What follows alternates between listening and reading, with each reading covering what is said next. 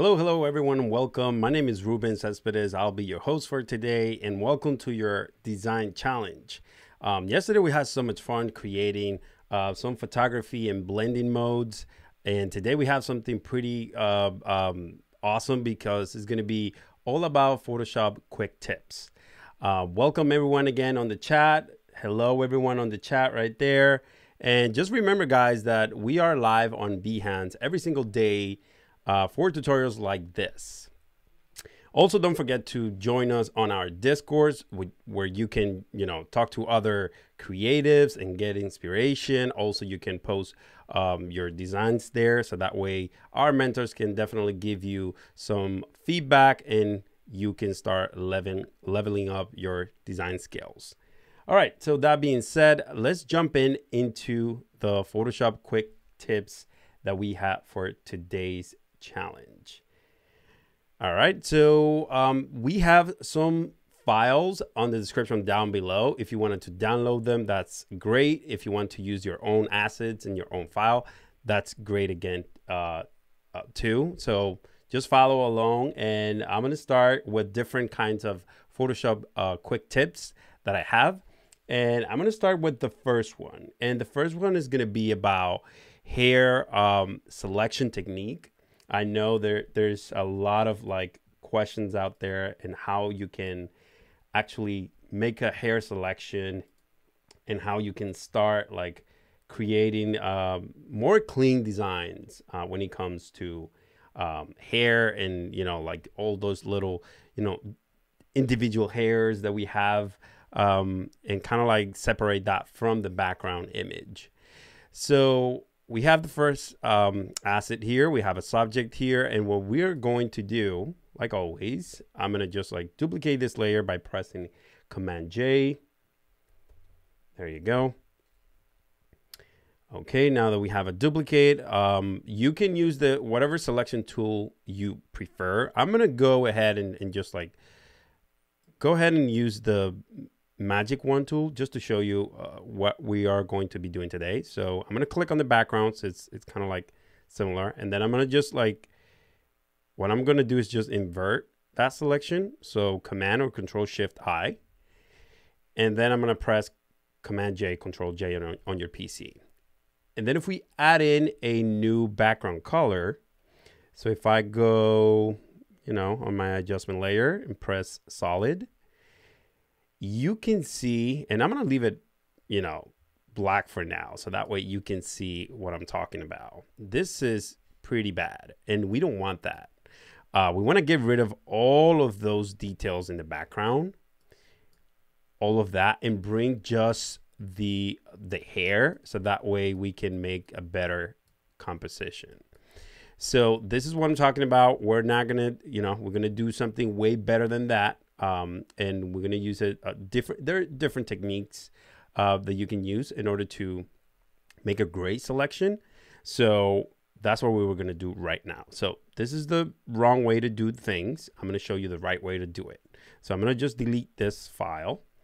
I'm going to just hide this one because we're going to use this one. And then, if you're joining us right now, welcome to the design challenge for today. We're doing some Photoshop quick tips. The first tip that we're doing today right now is about hair selection and how you can get it out of the background so you can make a better and clean compositions. So I just duplicated the layer, and then what I'm going to do, I'm going to go into my properties and then go and select subject. Boom. That's the first step. So we have a better selection as we can see right here. And then what you're going to do is just make sure you are under a selection tool, whether it's the marquee tool, whether it's, the polygon tool. And then when you have your selection, then go and press select and mask. And this is what it's going to do. Photoshop is going to create the magic of, removing some of the whole, background, but you can still see some of the pink background through her hair. So what we're going to do is just refine those hair so that way it looks a lot better. So what I want you to do is go on the right panel here and then scroll down, and then there's an output settings, and then the output settings here, there is a checkbox here that says decontamination, or like decontaminate colors. So we're going to click on that and you're going to see the difference. Boom. That is way better. And then what we're going to do is actually refine the edges of each of those hair. So we're going to go to the second one here on the left. We're going to click on refine edge, and then we're going to zoom in a little bit. There you go. Then we're going to make the brush a little bit smaller by pressing left bracket. And then what you want to do is just like click on the outside so he picks up like that pink color, and then you can start painting again. You see we have some here. We're going to remove that as well. And then we're going to keep going. We're going to keep removing some of the pink that we can still see. So just don't be afraid to go in there. So just go in there, start painting all over, so that way you can remove some of the pink from there. And we're just refining, you know, the selection. There are other tricks that also I'm going to show you. Look how clean that looks. That looks way better now. Let's just go around this area just a little bit in case we miss something. And then a little bit there. I don't think we miss anything. So let's go back again. I think this is great. Okay, I think this is perfect. Once you're happy with it, go back again into your output settings. And then in the output too, just select new layer with layer mask. And then press OK. Boom. So we're going to bring this up. And then we're going to turn the background color. And then we're going to change that background color for something else. Something, I don't know, along, you know, this is kind of nice. So this is what I'm talking about. Look at how clean that looks compared to the one that we did previously. And this is kind of like a technique I've been using different techniques, of course, throughout the year. But there's some sort of pinkish like coming up like from this, and I can see it, but maybe just I can turn this into green so you can still see some of that pink coming through her hair still. And one trick that I like to do for doing this is using the burn tool. And what we're going to do is just going to click on the actual layer, and then we're going to go here on the toolbar and then look for the burn tool, which is right here. 1 second. And it's this one right here. It's kind of like look like a little hand. So select the burn tool, make it a little bit bigger by pressing the right bracket. And then the range is mid-tones, exposure 50%, that's good. And then what we're gonna do is start painting over those. And I'm gonna just zoom in a little bit more so you can see the details. So you see that there's a little bit of red in there. So we're gonna burn this, you know, make it, you know, black. So that way it blends in a little better. So we're gonna keep painting over, you know, painting a little bit over. If you see any red, just, I'm using the pen tool right now, the burn tool right now. Sorry about that.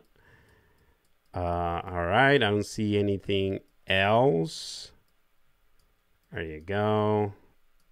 Just burn it a little bit so that way it blends in a little bit better. And then we're gonna go back and you see how clean this looks. This is perfect. You can change the background color to whatever color you want, and you're gonna still have a really great hair selection, which is pretty cool. All right, so that's example number one. I'm gonna bring another example for hair, so that way we see that we can do this on any type of hair and any type of particles that you might have. So this is the second one. So what I'm gonna do is just duplicate it, Command J, Control J. And then we're going to do the same thing. We're going to just like go into properties and then select subject. And then once you have your subject selected, make sure you have a selection tool, and then go in the middle, select and mask. And it did a pretty good job by doing this. I don't have to do a lot here because I see that that was a great selection, but then go down into your output settings and just click on Decontaminate Colors. There you go. Saw the difference between that one and here. We get more details, and that's what we want. So then I think I'm not even gonna go and refine because it looks pretty straightforward, pretty good. So we're gonna go into the output again, and then just like click on or select new layer with layer mask. Click OK. Then we're gonna just like create a solid color for the background, and you see how good the selection is. You can still see some of the whites maybe, or the light gray that we have in the background. That's why it's very important when you are in that stage that you can go back and just like, you know, mask it out if you need to. But we're gonna pick just a random color, maybe like this color. It's kind of cool. Maybe this one, maybe that one is kind of cool. There you go. And you can move your, of course, you select the layer and you can move it around, you know, and you can actually go in, and if you wanted to delete something, like you don't want this to be in the image, what you could do is just like select the mask, press B, and then you just bring the brush and then press X. Make sure your foreground is black so that way you can remove stuff. If you bring it back to white, what it's going to do is going to bring background image. So press X again so you can remove some of that stuff if you want to. There you go. Let's say if you want to get rid of this section right here, you can do the same thing here and just like remove it. So that way you have a better selection. And then you can put some text here on the side. So that's tip number one. I'm going to close this right away, and let's jump into the next Photoshop tip. And the next one, it's what we're going to do is actually, it's going to be probably the fastest way to change the color of a subject. And I'm going to bring it up right now, which is this image right here. This applies to, you know, any image that you are going to be changing the color. Depending the color that you want to change, of course, you have some highlights and shadows and stuff like that. You got to be very careful. This is kind of like the fastest way you can do this, but there's so many different techniques and ways you can change the color of an object. For example, in this image, I wanted to change the color of this orange, right? And I want to make it like pretty quick. I don't want to, you know, like start masking things out because it's going to take a long time. Maybe I just need something like done pretty quick. And what we're going to do is just duplicate this image again by pressing Command J, Control J on your PC. And then what I wanted to do is just remember, it's going to be the quickest way that you can change this orange color. So you're going to go into your adjustment layers, and you're going to click on Hue Saturation. Now that you are in here with the hues and saturation, what you're going to do is, like you see under press it, there's a little hand here with the left and right handles. You're going to hold down Option or Alt on your PC and just click on it. And then what you're going to do is just pick that color, like the color you want to change. In this case, it's going to be the orange. So this is a great area to pick, use the color picker. So you're going to pick that color, and then you're going to start sliding this, you know, left or right. How easy it is. But bear with me, because we're going to do some little tricks here. So you can also use colorize if you want to, but it's going to just like do the whole thing, and we don't want to do that. So again, I'm going to just start over it again. I'm going to delete this file. I'm going to go into my adjustment layer. I'm going to click on hue saturation. And then under preset, there's a little icon here with the left and right handles. And what you're going to do is hold down Option and click. And then just with the color picker, just pick the color that you want to change. It's orange. And then what you're going to do is just like slide the hue. In this case, let's do like a purple, you know, like a purple. Yeah, something like that maybe. But then what we're going to do is, you know, lower the saturation just a tiny bit. And also the lightness, just bring it down just a tiny bit because it's way too bright. Just bring it down a little bit. That's cool. And you probably noticed that her face and her hands and her skin tone got affected because she has some orange hue in it. And what we're going to do is just like remove that. So click on the mask, press B for your brush, make it bigger. So you can bring some of the natural color from the image. So I'm going to start erasing from her face first. That's good. Then her hand. So I'm going to just go in a little bit and just like remove that. Make sure you have your foreground color in black with the brush, with a soft brush. So that way you can paint over. And you can bring some of her color back. Same thing here. What we're going to do is just like remove all of that. So that way it looks natural. There you go. Okay, that's great.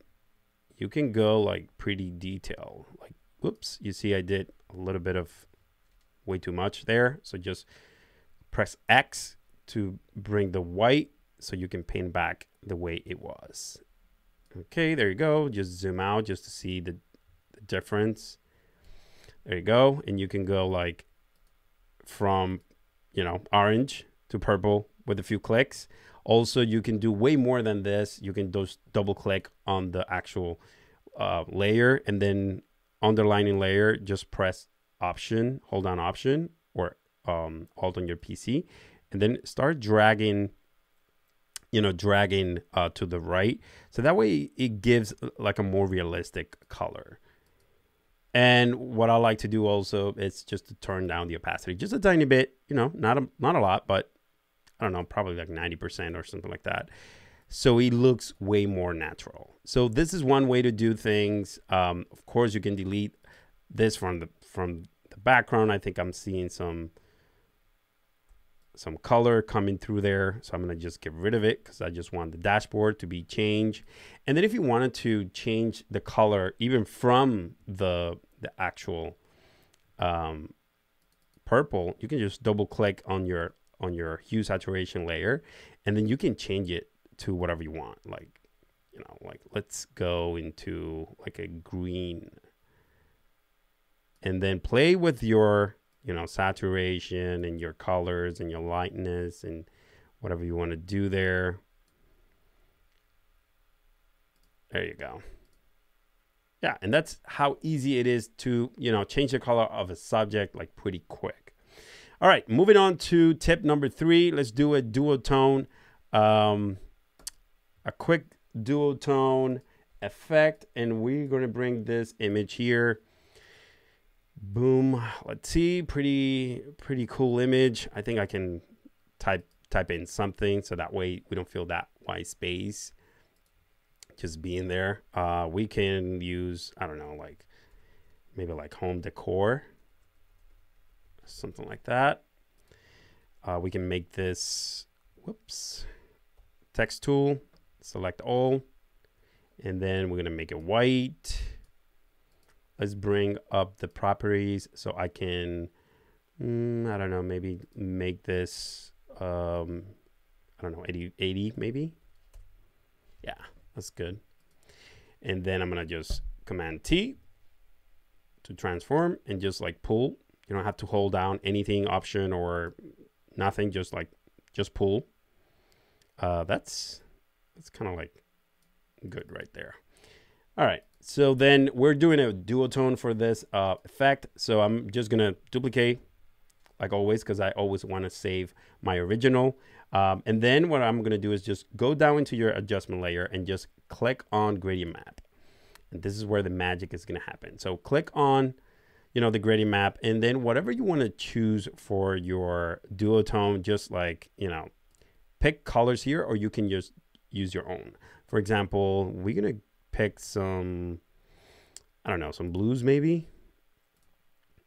And woo, I like that. I like that a lot. That's kind of nice. But then I'm gonna change this blue color for a green color maybe. Oh, there you go. That's nice. I can make it lighter, darker, maybe darker because we have a text in there. And maybe this purple, I'm gonna make it even darker maybe, or let's see what happens if I go, no, I want to go there probably more. No, I like this better. Okay, click OK, click OK, and then here it is, your duotone. Pretty quick, pretty straightforward. If you want to have more contrast and stuff like that, you can go ahead and just click on the adjustment layer, and then you're gonna click on the curves. And then what you're going to do is just play around with the curves. Like you can go like pull the dark, you know, area, like if you want to make it darker, and then pull the light if you want to make it lighter. But I like to play with the actual curve and just like experiment and see where I want it to land. And then you have like a really cool duotone effect. And you can do that with different colors. Make sure like your colors work, and there's a combination of the colors that you know create a harmonious design. So that's tip number 3. Tip number 4, let's jump into it right away because we are in a little bit of rush here. So let's see what else do we have here. I think we have this one is pretty cool. And let me just open it again. All right, so you have this image, you like this image a lot, but let's say, for example, I'm just gonna duplicate it by pressing Command J or Control J on your PC. And let's say, for example, that you like this image a lot, but you need to change this image to be winter, or have, you know, instead of having like, this is kind of like a fall or, you know, type of scenario, but you want something that it's more green. And you want to, you know, change all your, you know, kind of like all your plants and everything in there, and to make it greener, or you want to make it, you know, like snowy and very wintry. There is an amazing tool, an amazing filter called Neural Filter that allows you to, you know, do this with one click. So I'm just going to make this image a little bit smaller so that way it runs faster. So instead of 300 resolution, I'm going to make it 150, and then I'm going to zoom in. Let's say, for example, that I want to make this like wintry, like make it winter, right? So pretty easy. Go into your filters. Then from your filters, you're going to go into Neural Filters, and then you're going to go into Landscape Mixer. And this is under the creative section here. So you're going to go in Landscape Mixer. And then you're gonna, if you have this little icon, you need to download it. So download it first, and then you can toggle it. And then we talk about making it winter. So just pick the winter one, which is the first one, and just click on it and wait for the Photoshop to do its magic. So check this out. Boom, one click, done. You're literally done. You're completely done with this image, and look how beautiful it looks. It looks actually like, you know, there's the snow and everything in there. Let's say, for example, we talk about having this image and having it, you know, let's, for the sake of this, let me just like create a new smart filter on the output and click OK. And then we're going to just duplicate this image again, Command J, hide that one, go again into your filters, Neural Filters. And then in here, you're going to click again on landscape mixer. And then we're going to make it, remember that we said we want to make it green and, you know, so click on this image just to see what it does for you. If it makes it actually greener for you. There you go. And that's, you know, that's pretty dope. One click, you have a winter right here, and then another click, and you have a beautiful, you know, spring, all green image. And I really, really like this. And it's really, it definitely helps you to create compositions a lot faster. And that's kind of like it for today, you guys. Thank you so much for tuning in. I had a great week with the design challenge. So I'll see you next time. Thank you so much. Bye-bye.